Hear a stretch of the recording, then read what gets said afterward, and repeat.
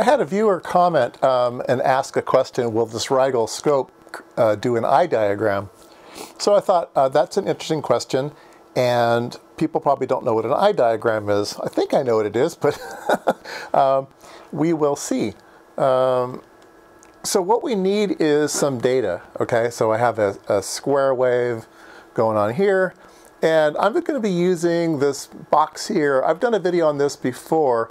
This is a bit error rate tester, and it's able to output random data, which is what I want for my test over here. And so this is one-to-one, so it's just on, off in a one-to-one configuration. But it has some random things here. So let's go ahead and choose the most random one here, which is 2 to the 23 minus 1.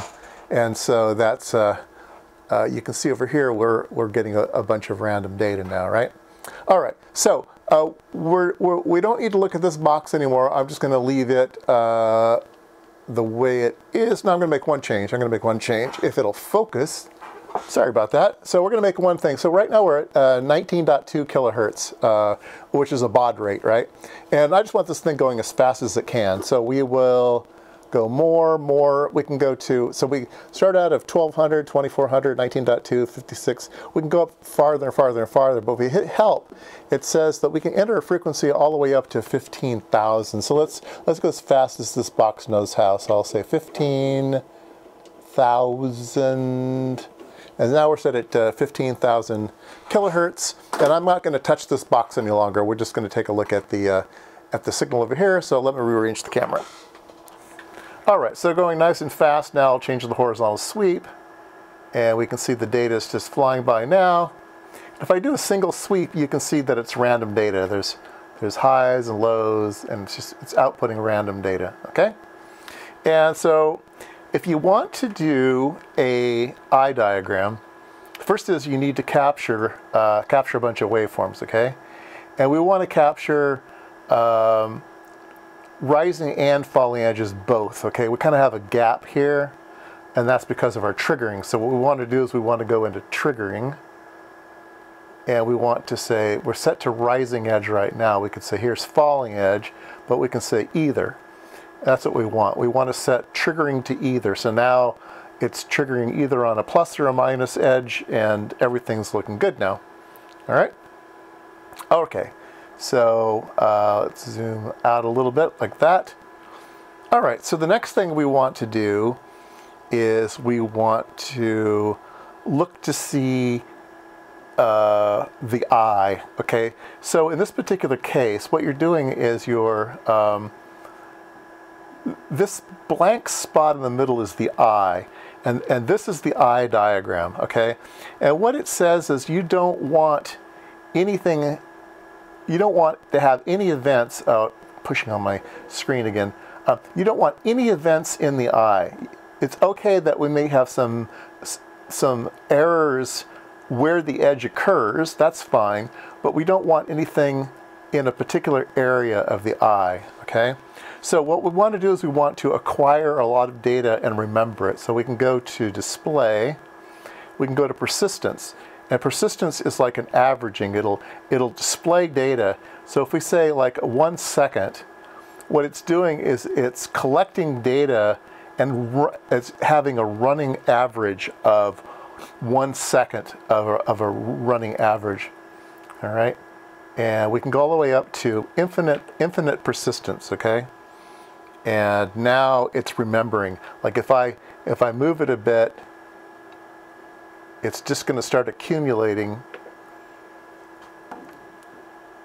and remember everything, all right? So the other thing that we can do is in more, we can turn on color grading, okay? And color grading will give you an idea of how often things occur. You can sort of see it in here that it's the dark blue things are kind of random events, and the orangey yellow things are kind of the highest averaging, right? That happens the most. Let's see here. Display, persistence, right brightness, I think, is the scale. Yeah, it's the scale brightness. Oh yeah, intensity. It won't have an intensity if I have infinite on. So if I do like a 5-second average, oh, maybe it's if I only have color grading. If I go back, yeah, now we can change the intensity. Okay, and you can see that sort of in monochrome mode, you can turn up the intensity and you'll see more of it. You can turn it down, you see less of it. So you can play with it that way. If your scope has this feature, then you can just kind of change your eye diagram by changing the intensity of the normal trace and the save traces as it's accumulating this data, okay? But this scope has a color gradient, which is nice. And so I think this is a proper eye diagram. People can correct me if I'm wrong, but I think this is a proper eye diagram. I think real fancy scopes, you'll be able to put a region of interest in here and see if things are crossing or not. I honestly don't know if this scope has it. It might. It's a very complicated scope, but I haven't used that feature yet. But you can kind of see over here that we have some spreading of the data. Okay, we can go one step further with some of this eye diagram stuff. We can turn our color gradient on, and we see that there's some problems here with this edge. We want to know what the statistics are on that edge, okay? And so there's a function here that's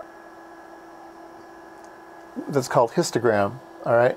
So we can click histogram, and we get it up here, so we can turn on the histogram, and we get a box, all right? And we can change some things. We can change the size of the box. So that's range. We can change the left-hand side of the box. We can change the right-hand side of the box. And we can change the top level. And we can change the bottom level, okay? And so let's say that's the area that we're interested in for the gathering of the statistics. We can go back to the histogram. We can change the size of the display, okay? And this is how big will the histogram be on the as a picture. And we've told it to be 4 divisions, so 1, 2, 3, 4. So the histogram will be half of the screen. Now, it's gathering statistic as we speak, okay? And so whenever it finds anything, it's going to add it to this histogram, and it's going to tell us what's going on.